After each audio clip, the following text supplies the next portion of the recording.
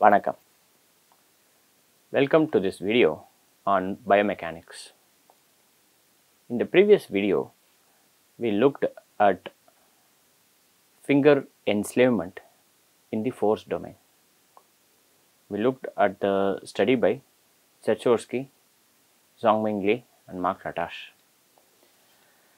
where we showed that finger enslavement is likely a more of a neural phenomenon than a mechanical phenomenon, but it's not a conclusive study, but it's pointing in that direction.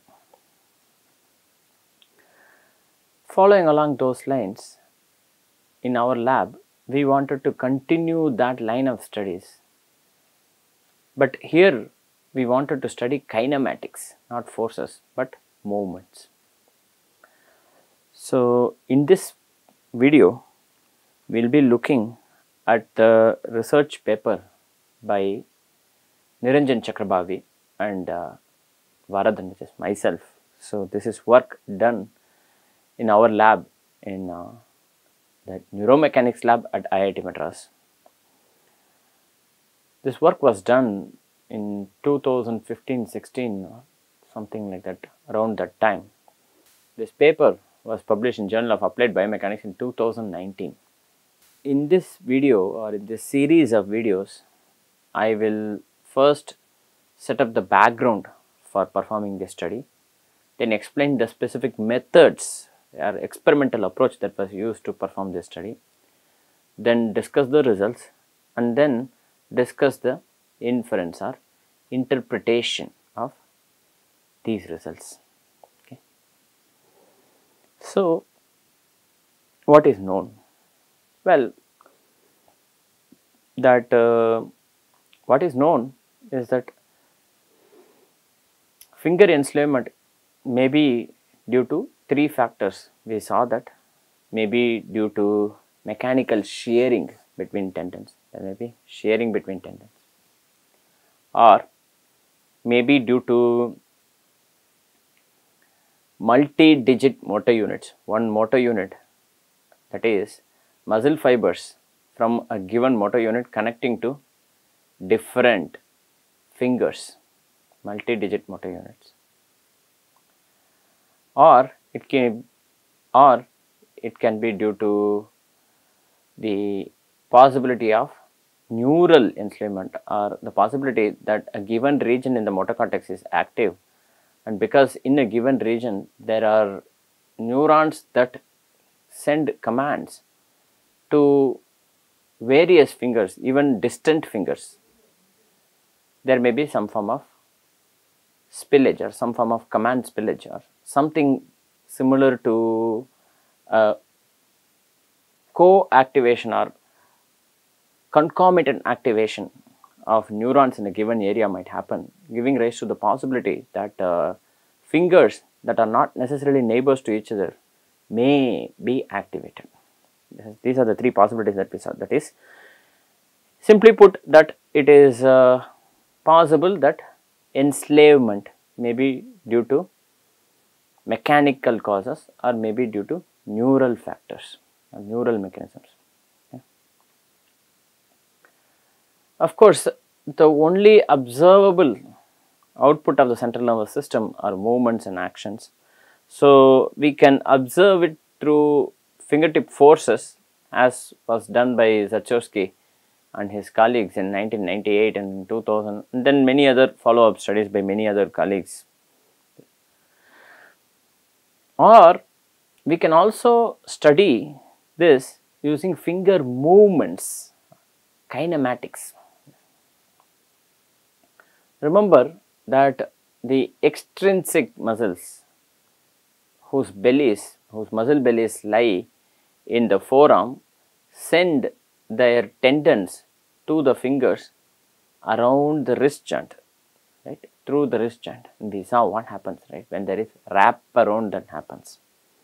We saw all those things in a previous video.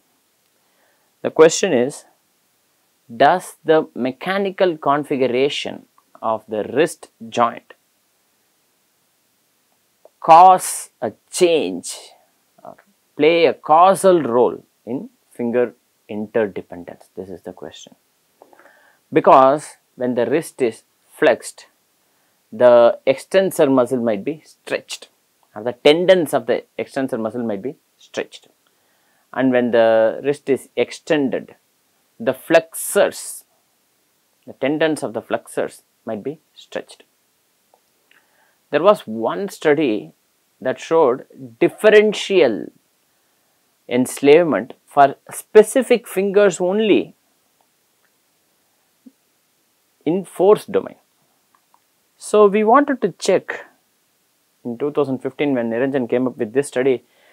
He was absolutely passionate about this. He wanted to check, does wrist posture affect finger movements at all? We actually thought that in a very big way, we thought when we started out that we were completely biased into thinking that wrist posture of course will affect finger interdependence. Why not? Because if I am flexing, extensor tendon is pulled or stretched. If I am extending, flexor tendon is pulled or stretched. So, obviously, this will change the nature of force transmission through the tendon, and so because of this, and it is likely that the amount of stretch and how this stretch affects finger movements might be different across fingers. Because of this reason, we thought that there will definitely be a difference in finger interdependence based on the wrist posture. This is the hypothesis. Okay. This was the working. So, a question is how to change how to cause a change in the mechanics of the wrist, or essentially how do you stretch the flexors or extensors? Just simply change the wrist posture, and then so I can perform finger movements in this neutral posture, for example like this, or I can keep the wrist extended like this and then perform that, or I can keep it flexed and then perform that. Right. In some previous studies by the excellent research group of Professor Mark Schieber, it has been proposed that finger interdependence in the kinematic space can be defined using two indices.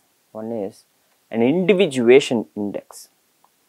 This is the extent to which other passive fingers are independent when a given finger is active. That is, I am performing the movement with the index finger, how less the other fingers are moving. That is, how independently a given finger is moving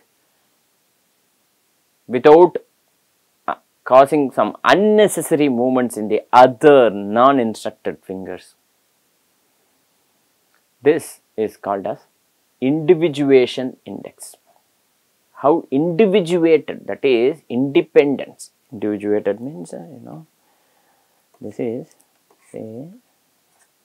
refers to independence of movement. Say for example, I is the instructed finger,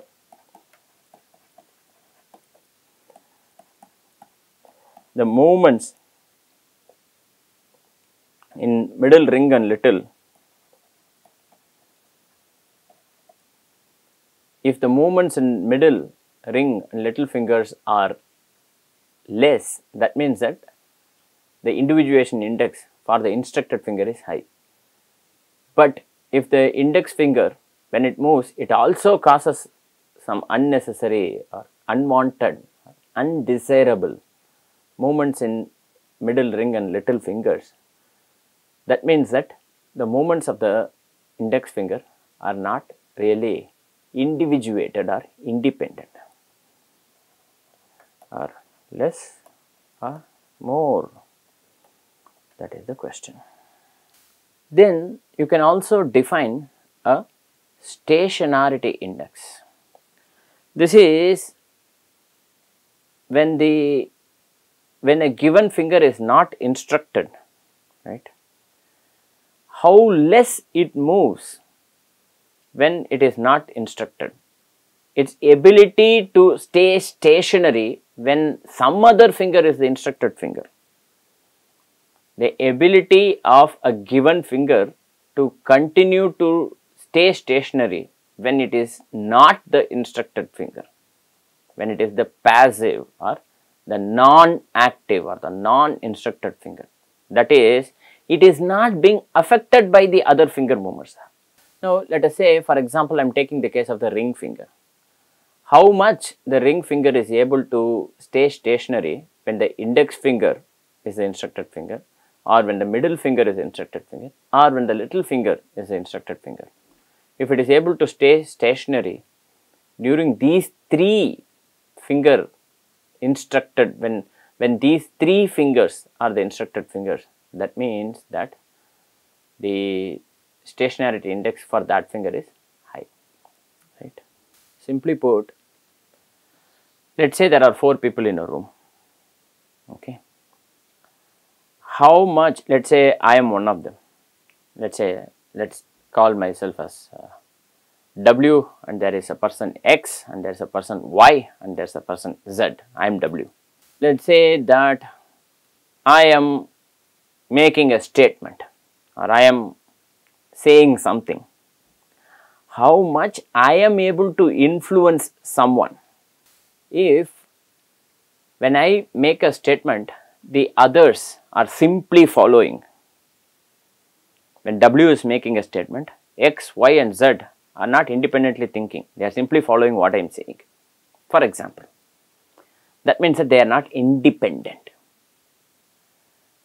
How much independent my own thinking is, that is, I am saying something, but when I am saying that, I am not influencing anybody else. Say, when W is making a statement, X is not influenced by that. X is having her own thinking, Y is having her own thinking, Z is having her own thinking or his own thinking. How individuated my thinking is when compared with the others, that is individuation index. How much less I am able to influence others. If I am not influencing others to a large extent, that means that I am individuated. Now, let us consider that X is trying to say something. How much less either X or Y or Z is able to influence me is a measure of stationarity. That is, I don't influence anybody, that is individuation. I am not being influenced by anybody, that is stationarity. Think about this. I am not affecting or hurting or influencing or otherwise changing other people's opinion, that is individuation. No one is able to change my opinion or otherwise hurt me, that is stationarity, right. Always try and be stationary. Others are doing something, they are making some noise, you be in your own world, that is stationarity. You are not affected by what the others are doing, that is stationarity. You are not affecting others, that is individuation, okay. This is of course when a given finger is the instructed finger and all the other fingers effects are considered, right. So, it is more of a macro view of finger interdependence. Enslavement matrix on the other hand is a finger to finger interconnection matrix or interdependence matrix. How much the index finger is affecting the middle finger, ring finger, little finger. How much the middle finger is affecting the index finger, ring finger, little finger. How much the ring finger is affecting index, middle and little. How much the little is affecting index, middle and ring. This is the enslavement matrix. It is more of a micro measure. It is more of a micro measure because I am getting finger to finger relationship. In the individuation index and stationarity index, I am getting the measurement with reference to a finger. These are the 3 measures of finger interdependence or finger enslavement in the kinematic space. Okay. What is the question that we started out with? We asked the question, if I make systematic changes in the wrist posture, would it change the indices of finger interaction or finger individuation or enslavement or stationarity? Would these things change depending on wrist posture? What is the expectation? Because if I change the wrist posture, there is a change in the mechanical configuration. The tendons of the four fingers are getting stretched. The tendons that are getting stretched are different depending on whether you are extending or flexing. Depending on the wrist posture, that is whether you are flexed or extended, the specific tendons that are getting stretched change. So, it is not necessary that all these tendons have the same effect on all the fingers. That is not a very likely situation. So, the hypothesis is that changing the wrist posture systematically will cause a systematic change in the indices of finger interaction, such as enslavement, such as individuation index, and such as stationarity index. Now, if these indices are statistically different between the three postures, that means that mechanical configuration of the wrist does play a role in finger interdependence. Now, suppose these indices are not statistically different, maybe the mechanical configuration of the wrist does not play such a big role in enslavement or finger interdependence or indices of finger interaction. Okay. Now, we need to understand how this wrist posture affects finger interdependence, because it might help us in gaining more insights or more understanding of the pathologies that affect the hand. Right? How we can come up with approaches to rehabilitate or to treat, provide appropriate therapy. That might be dependent on how the fingers respond to different postures of the wrist. So, it is crucial or it is critical for us to have some idea of how the wrist posture affects the indices of finger interaction. So, the working hypothesis is that if we change the wrist posture, it will cause a change in the indices of finger interactions. That is, as we look at different postures, we expect to see a statistically different individuation index, stationarity index, and enslavement matrix. This was the expectation. We will stop here for this video. So, in this video, we looked at the background for the study on the kinematic enslavement, or how wrist posture affects the indices of finger interaction in kinematics. These indices are individuation index, stationarity index, and the enslavement matrix. With this, we come to the end of this video. Thank you very much for your attention.